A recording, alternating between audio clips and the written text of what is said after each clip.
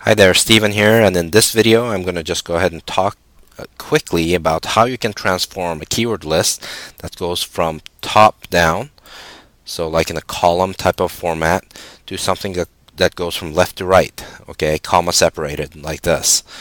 And it's quite easy actually when you use Microsoft Excel. So let's go ahead and do this. I'm going to go ahead and copy these keywords here because I don't want to retype it because I am sort of lazy today. Let's go ahead and choose a blank workbook here. And I'm just going to go ahead and use the paste special function here. Alright, so here we go. I'm going to go ahead and add a few more just to make it a little more interesting. And it's quite simple really to do this in Excel. As you can see, it's in the A column here. And what we want to do is just go ahead and highlight your keywords. You can either right click and copy, or I like to use shortcuts, so Control C is the shortcut for that.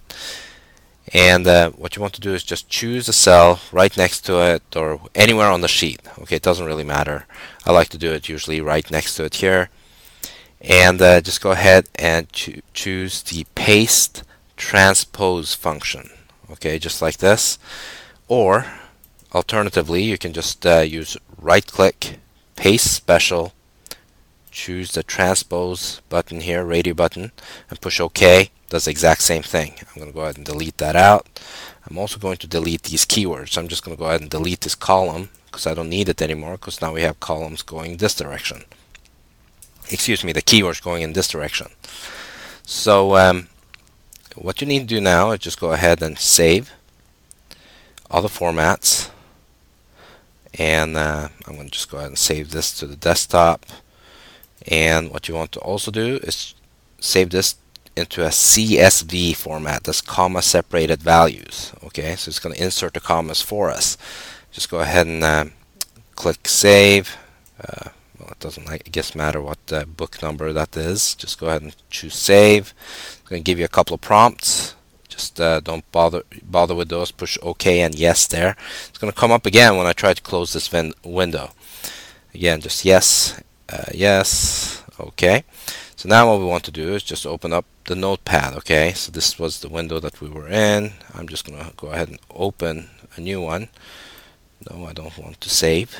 Let's go back to the desktop. Make sure you choose all files so it sees the CSV file. And what you want to do now is look for that book 5 right there. Okay, so now you see that it has been separated with commas. And what you'll also notice is that number 1, there's no comma at the end, which you can add if you'd like, or if it's necessary because of the software that you're importing this into. You'll also notice that there's no space in between these keywords. Okay, so what you can do as a quick way of doing this and entering these commas in without having to do it manually, just choose edit, replace, add a comma there, and then replace with comma, and then the space button. So now you have a little space there, and just click replace all. And as you can see, it's added the space there, and obviously retain the comma all the way across. And that's it. Very simple, straightforward. Hopefully this wasn't too complex, and hopefully this is useful. Thank you. This is Steven with Affiliate Marketing Diary. I'll see you guys in the next video. Thanks.